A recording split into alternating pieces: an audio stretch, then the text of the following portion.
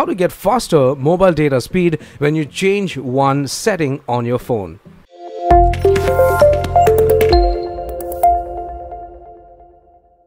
So the first thing is, this is going to be common for all Android devices. The only thing here is that the settings is going to be slightly different for maybe a Samsung phone as compared to a OnePlus phone or a Huawei phone or whatever it is. But the main thing is that you need to get to your mobile phone settings.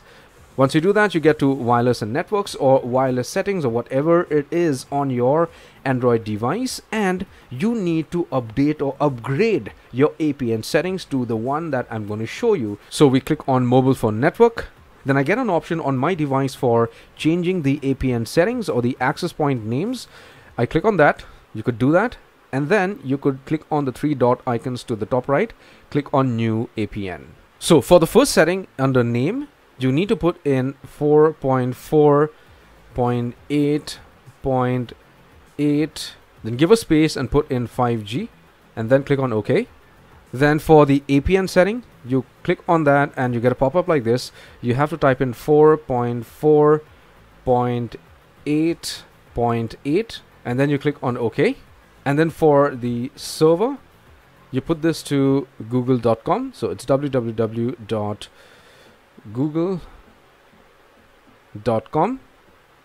Click on OK. Then for the APN type, you scroll down, check APN type. You put in default out here, so you just type in DEFAULT. Click on OK. Then for APN protocol, you put in IPv4, IPv6, and then you go ahead and click on bearer, and you checkbox everything out here, everything, and click on OK after you do that. Then for MCC, you put in 505. Click on OK. For MNC, you put in 01. Click on OK. Then for the APN roaming protocol, you put it to IPv4, IPv6 also. Then you have to save the new APN. So click on the tick sign to the top right here, or you would get an option to save this. Okay, so you click on that. Once you save that settings, you would get an option to change the APNs. And then you could select the APN and restart your phone. Once your phone restarts, your internet speed through mobile data is going to be faster.